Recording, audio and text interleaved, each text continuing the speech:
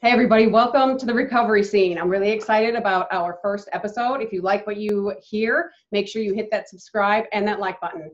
I have my first ever guest, Kevin Parker. He is the author of the book, Winning Against All Odds, Discovering the True Warrior Within. He has been interviewed on a number of news shows, including Fox and Friends, NBC, CBS, etc. A lot of podcasts. The last one being Boston Marathon bomber survivor, Rebecca McGregory from Pain to Purpose. Thank you so much, Kevin. I'm so excited that you're here. Thank you. It's an absolute pleasure to be on your show. I'm so excited to be your first guest on your show. I'm really honored. I'm looking forward to this podcast. All right. Well, I want to ask you something before we get started. I thought I would segue with this. So aside from liking to cook and, work out and stuff like that, I have heard that you are a complete adrenaline junkie. Is this true? Yes, I certainly am. When I was an addict, I was an extremist in all fashion. I loved the adrenaline rush. I wanted to go extreme, everything to the limit. And I've just transferred that rush that I used to get from drugs, and I do it naturally. I jump out of planes, I skydive, I cliff jump, anything I can get. I love racing, pretty much anything, climbing mountains, hiking, all of these different things. I didn't know about racing. I mean, to quote Billy Crystal, if the parachute doesn't open, we can bury you in a Sucrets box. So that's no problem. But I didn't know about racing. Yes. Like professional racing or, not professional I'm racing, actually in Arizona right now. Audi R8. It is a race car.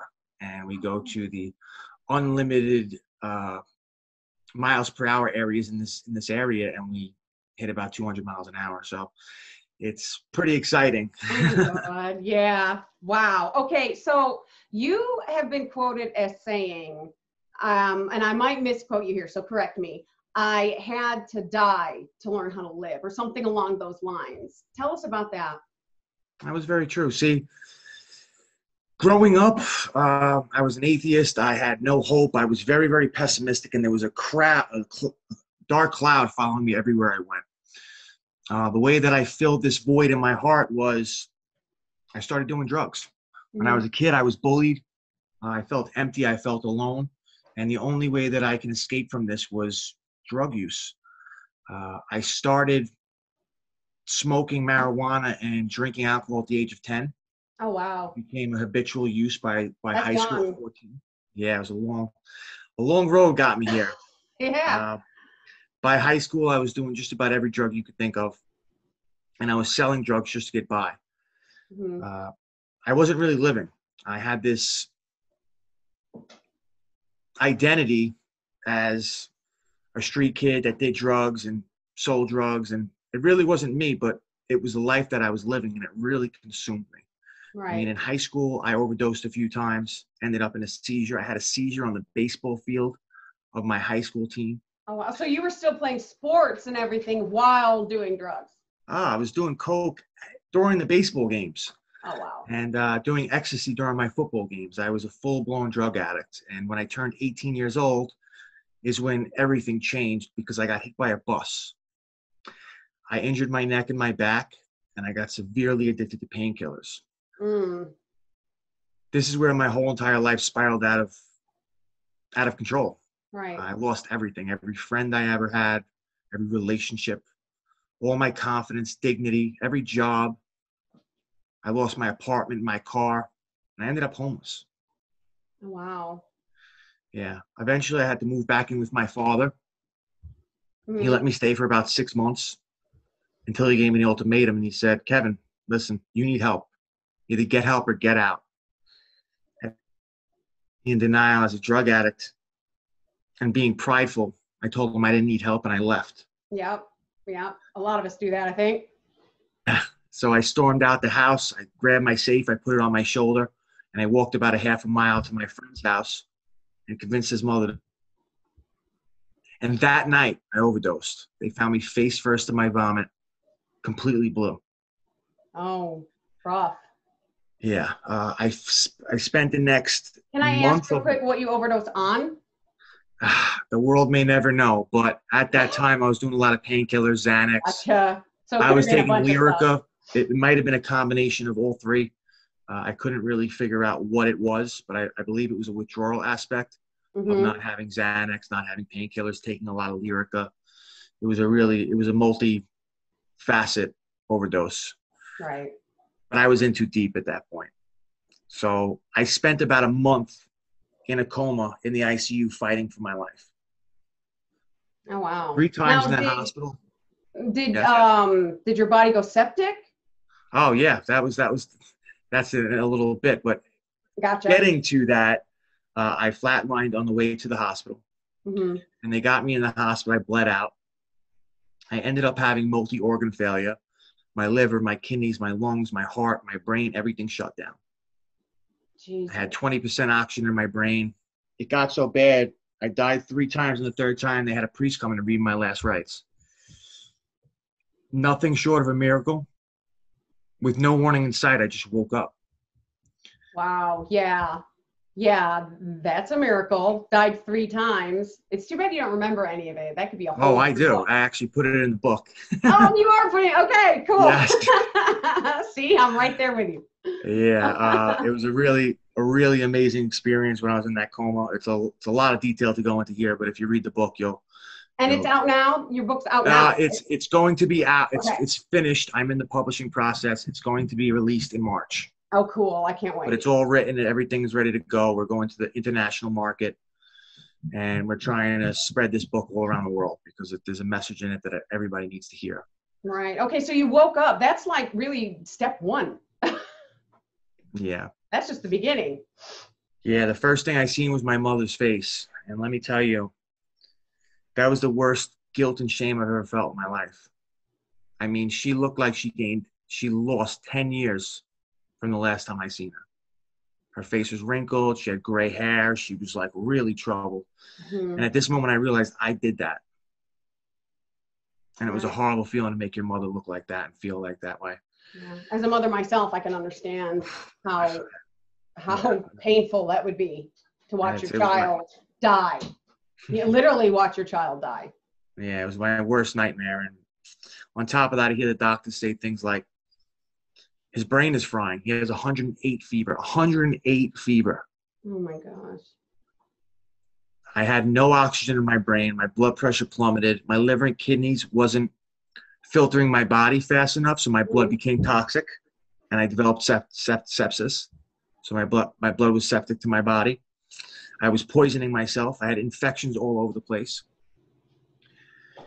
And at one point, I was supposed to lose all 4 of my limbs and be completely brain dead if I survived. And it was a small if I was going to survive. Right. Yeah. So all 4 were supposed to come off. Yeah. When I heard this, I started to pray. Hard. There's no atheist in a foxhole. Well, I was in a really bad shape, and I didn't know what to do, but I was just praying for a second chance, and I was asking if I can get through this. I promise I learned my lesson. I promise I'll change. I'll do better. I'll help people. I'll do whatever I can. I was pleading and begging. This went on for weeks. There was no signs of relief. I thought I was going to die. Until one day the doctor came in and said, Kevin, I got some good news and I got some bad news. The good news is I think you're going to make it. The bad news is we're going to have to take your leg.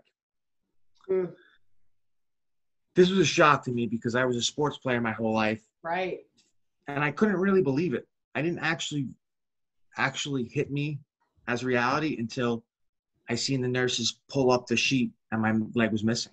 I thought it was a joke. They had me on so many medications. Oh, it almost seemed like a fantasy land. But that's when reality kicked in. I lost my leg.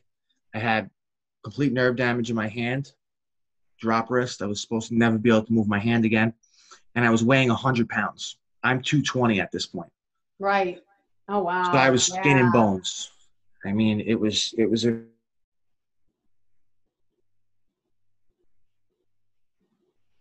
So they were betting against me. Everybody was betting against me except my family. And thank God I had such an amazing support system because I wouldn't be here. Yeah, you keep freezing on and off, but that's all right. Yeah, I think one thing that people really take for granted that is so important in the healing process once we stop using is the support system. How important that support system is, because trying to do it by yourself, not that it's impossible, but it is hard. I can't imagine either, because I also had a very good support system. Yeah, I was in a place where I couldn't change myself. I couldn't bathe myself. I couldn't get up the stairs. I couldn't walk. And without them, I would have died. Right. But right. I thought all of this was going to be so hard. I had to learn how to breathe again. Oh, wow. They would take me off of oxygen, just enough so I wouldn't die, but give me just enough oxygen so I had to struggle to breathe for weeks on end. It was like being waterboarded. Oh, wow. For weeks, it was torture. I had all kinds of different complications in the hospital. I bled out a few times. My father saved my life. He looked under the blankets, and I was in about 3 inches of blood.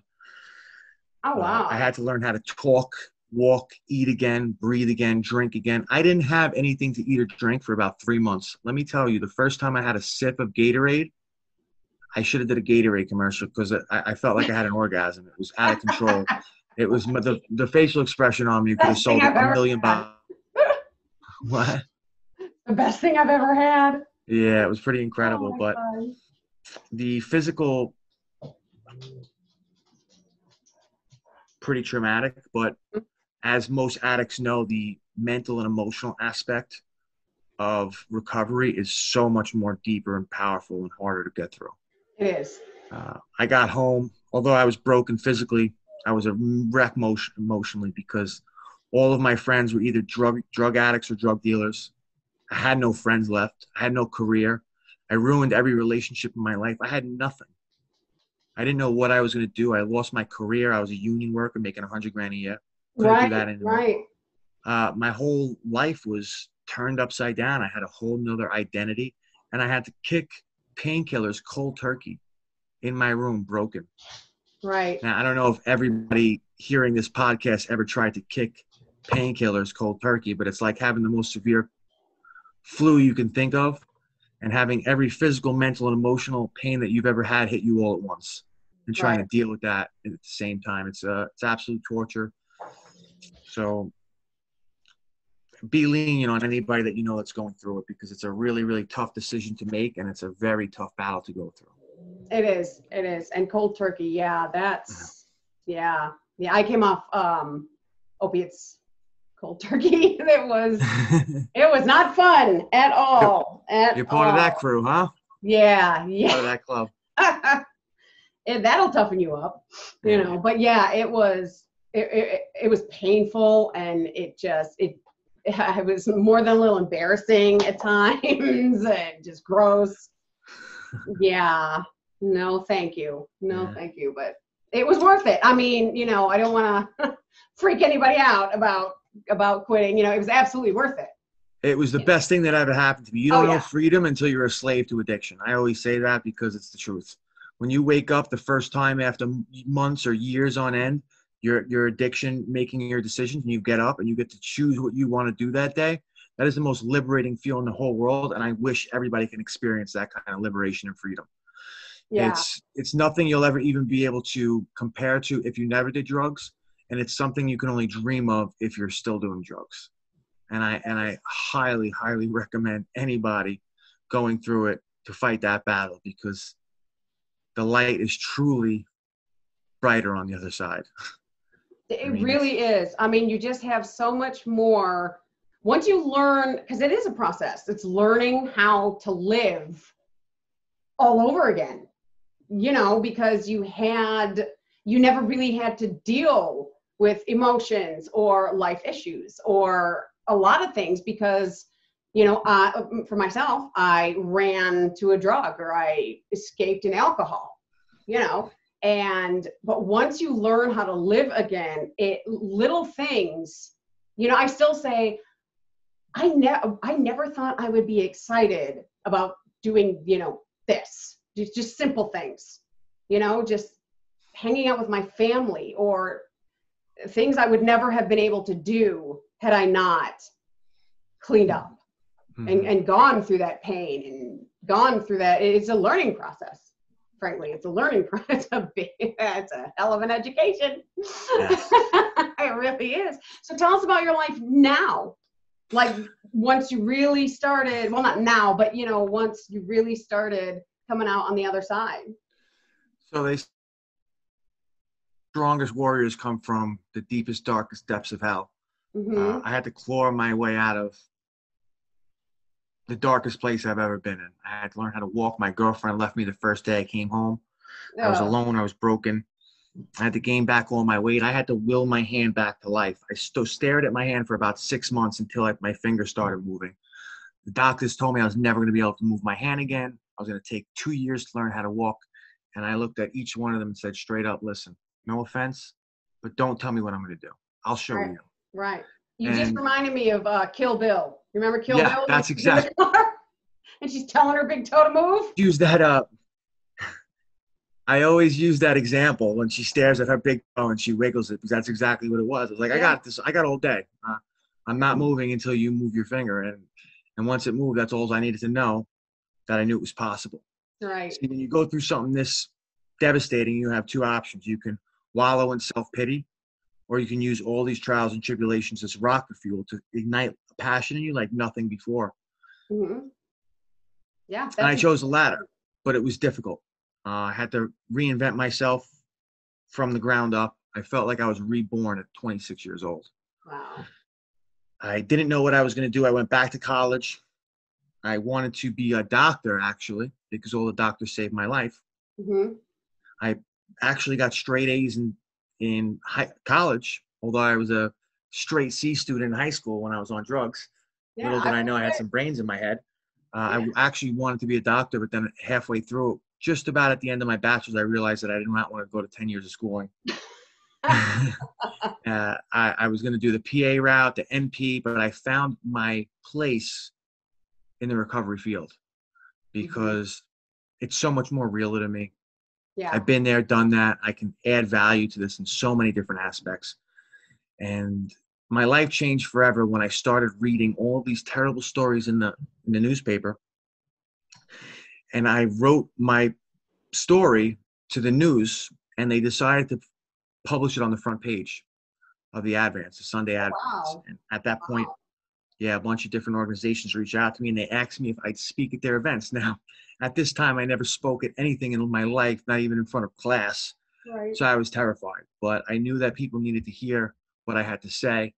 So I went up there the first time, glasses on, fogging up, stuttering, shaking, sweating, little crumpled up piece of paper, stuttering the whole time. And I got through the whole thing, and I got a standing ovation. And all the kids in the audience came up to me to hug me and thank me, and they were crying, and it was the most moving experience in my life. And what I realized is, wow, that's really cool. When you can turn your biggest weaknesses into your biggest strength, you are unstoppable. Mm-hmm. That's when exponential things happen. That's where you find your purpose. See, if I can save one life from going through what I went through, what I put my whole entire family through, then every single thing I went through was all worth it. That's powerful. That's powerful. Yeah. So at that point, I decided to get rid of the doctor dreams, and I started grabbing all kinds of different certifications in the recovery field. I actually became a life coach. I went to Tony Robbins events, Unleash the Power Within, Date with Destiny, Life and Wealth Mastery. I went to John Maxwell events, Mary Morrissey. I just became, John Maxwell was one of my favorites. That's when I first got certified as a life coach. Okay. I just became a self-development junkie. I knew I was an extremist. I knew I had to do things to the extreme. Right. And I started to focus my energies on things that were more productive and positive.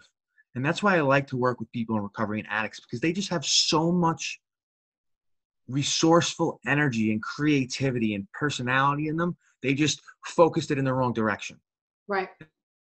That up. And I find they're the most resourceful, unique people to work with, because they're dynamic, they're versatile, they've had so much experiences. And if you can focus all those skills and talents into the right place, they're unstoppable. Yeah, So I I started. remember listening to a man, and he was a speaker at a convention, and he had said something like, "It will be storming outside.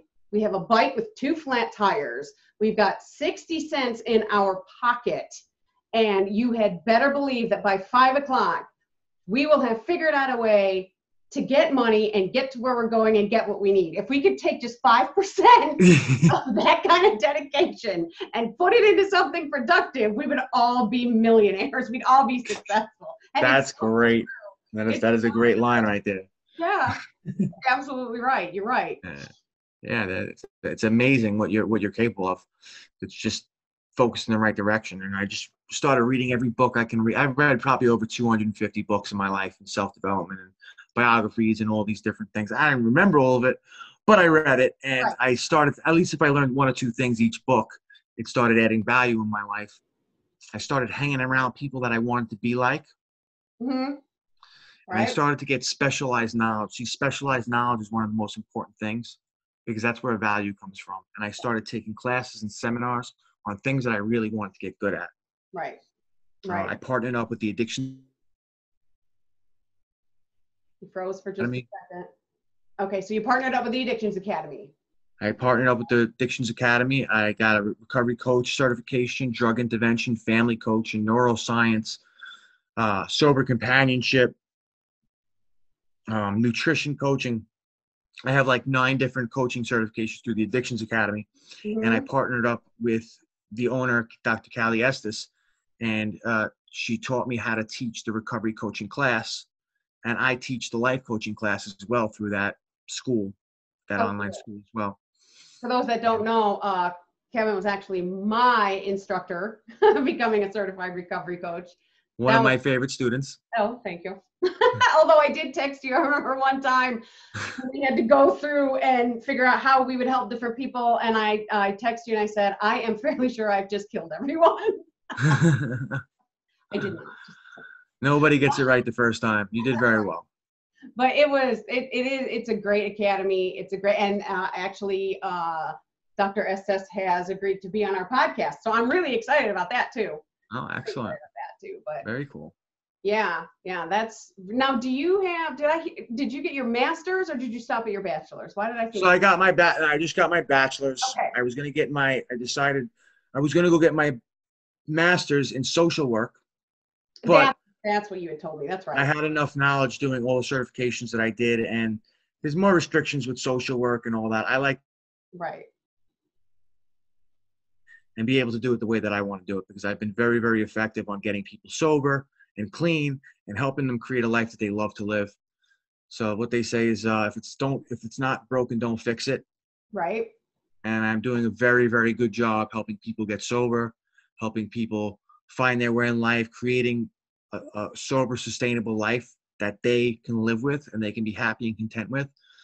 And the efficacy rate that I have with my clients is amazing. So I'm just continuing to learn more modalities, learn more techniques and tools and resources for my clients. And I just really love what I do. There's nothing like changing somebody's life for the better.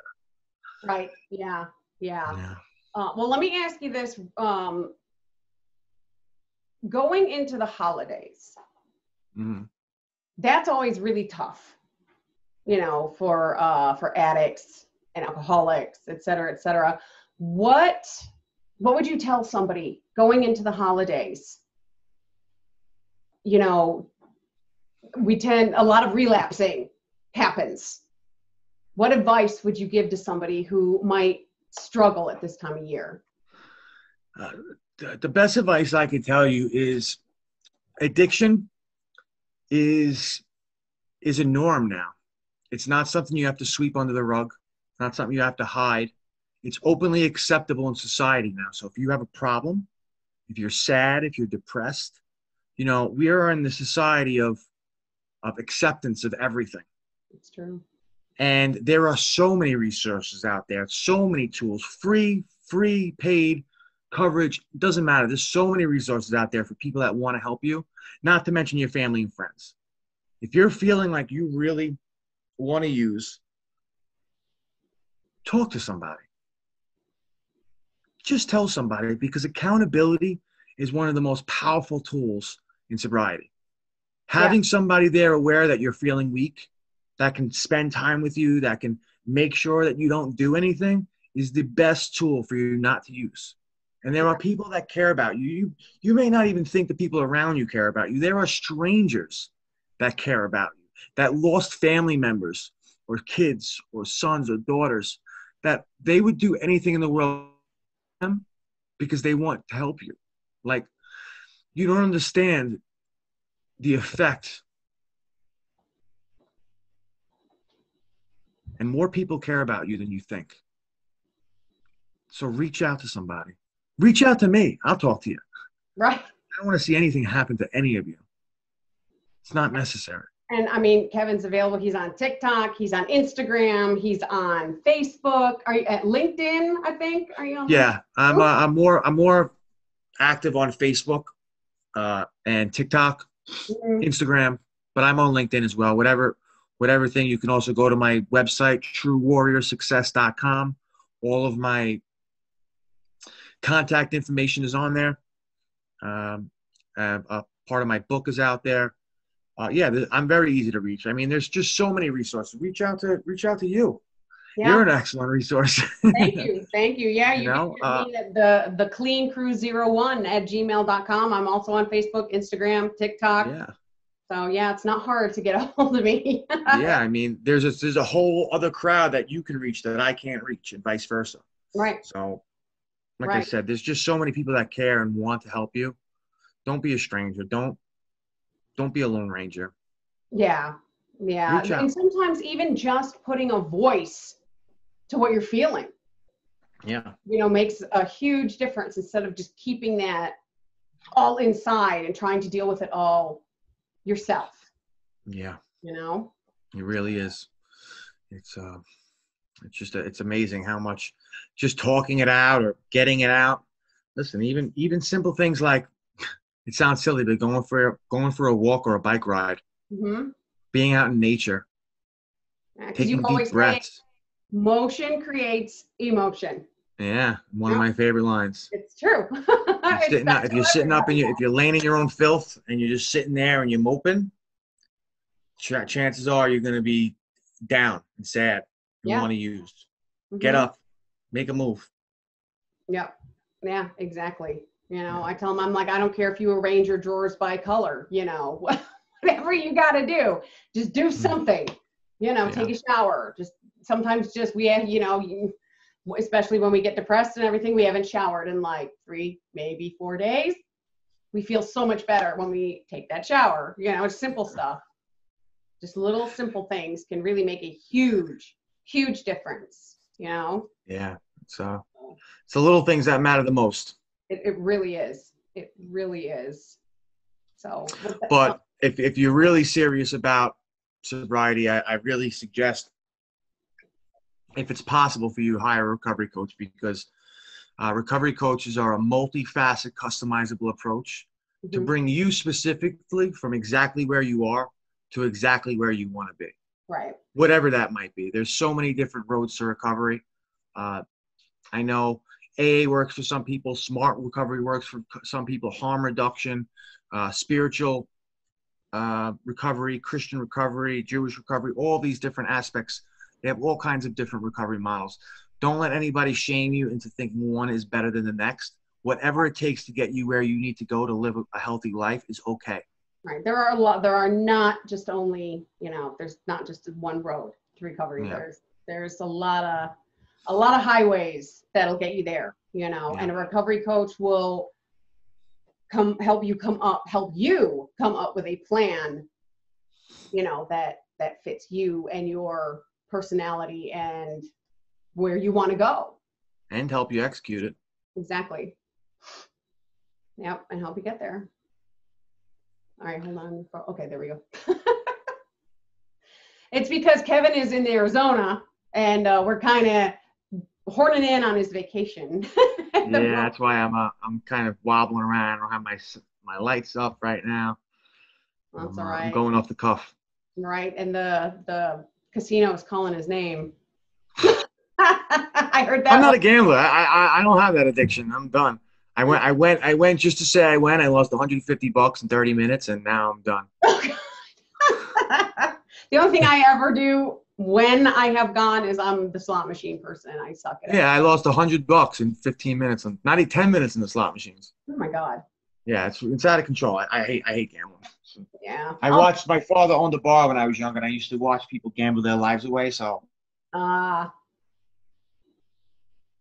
go. I'd never been to an Indian reservation, and they took my money and left me with a bad taste in my mouth. But that's good, because if I would have won the first time, I'd be going back with the itch. Right. I need to win more money. Like it's I free. can do it. Just one more. Yeah. Always just one more. Always one more. No matter what your addiction is.